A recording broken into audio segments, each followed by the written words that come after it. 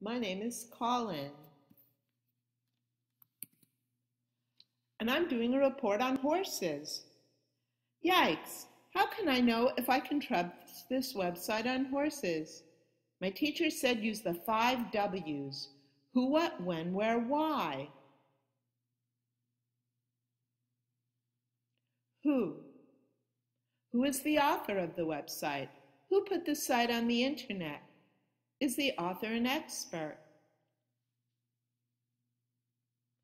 Where can you find more information about the author?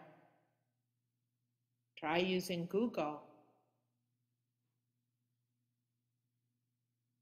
What? What information does the website give? Does it sound like someone's opinion? What? Is the information the same or different than other websites?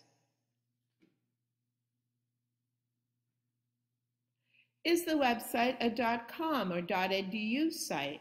Is it trying to make you believe an idea or sell you a thing? When? When was the site created? Check the very bottom of the web page. When was the site updated last? Where? Where did the author get his or her information? Where can you find more information about who sponsors the site?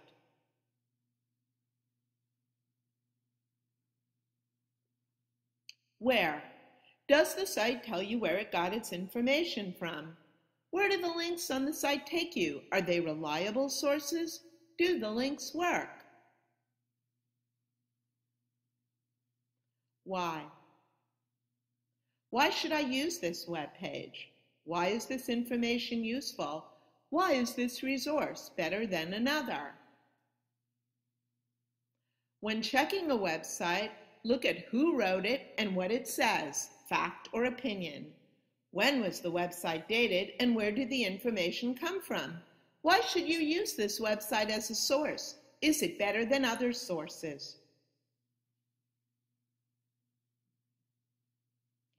Thank you, 5 W's. Now I know what to look for.